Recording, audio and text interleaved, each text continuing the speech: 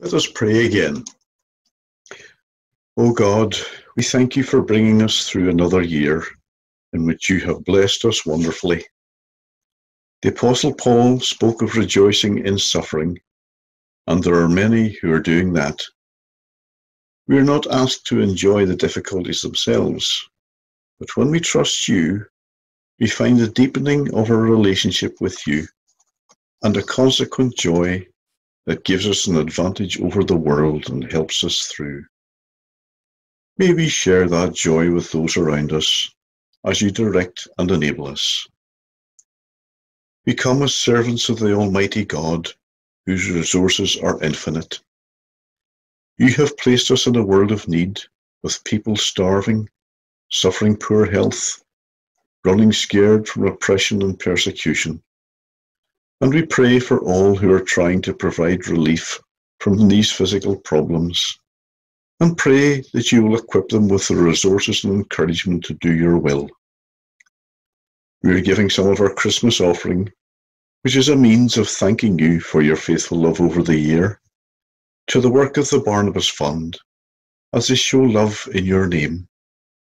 May it be well used, bringing people to look to the God who is doing this for them. There are also spiritual needs. Some have so much in terms of this world's riches, but lack spirituality. They think they are secure, but their world has been rocked by a virus that threatens the economic structures that they trusted. Or maybe it has shaken the bodies of which they were proud. Many are confused and worried, maybe even frightened. They view 2021 with great uncertainty. We would agree that we don't know what lies ahead, but we know someone who does. Someone who loves us and offers a relationship with him through his Son, the Lord Jesus Christ. Oh, bless the work of the gospel and all who proclaim it. And that means all of us in some role or other.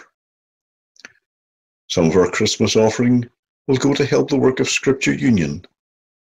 And we thank you for all that they are doing through the restrictions to keep the work of reaching our young people going.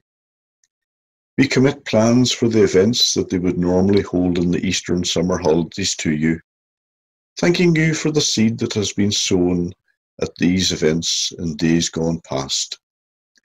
Bless our own Dave Rickards as he plays his part in this great work. We pray for the seed that has been sown in our parish through prayer walks and openings for prayer in the church building.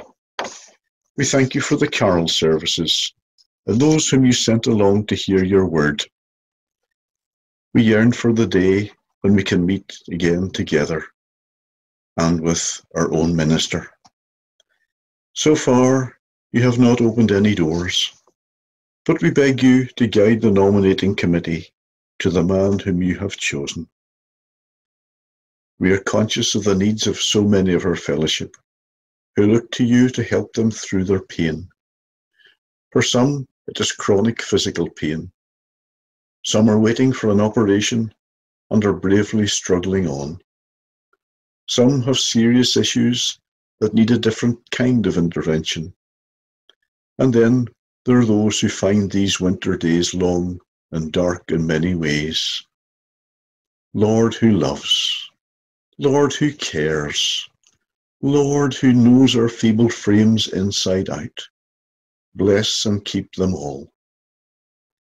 We cannot forget those who mourn, and ask for them as they look back on loved ones who are no longer here. Lord, show them your tender care, we ask. We pray for our students and young folk. We thank you for their energy and talents, and may it be used to your glory.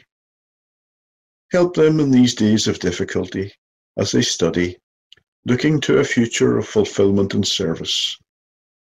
Especially, we pray for those who are far from home, but we remember those who are at home and dreading coming back to an uncertain situation with the possibility of restricted movement. Bless those who are working hard to teach them at school and university, braving infection, or wrestling with technology to overcome the challenges.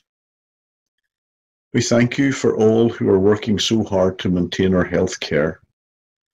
Give them the energy to cope and protect them from the viruses. Help those who are working hard to organise vaccination, and be with our authorities as they make hard decisions about how to manage it all. And so we look to the future, giving thanks for past mercies and offering ourselves for your service, merely seeking that your name, the name above all names, is glorified and your kingdom extended.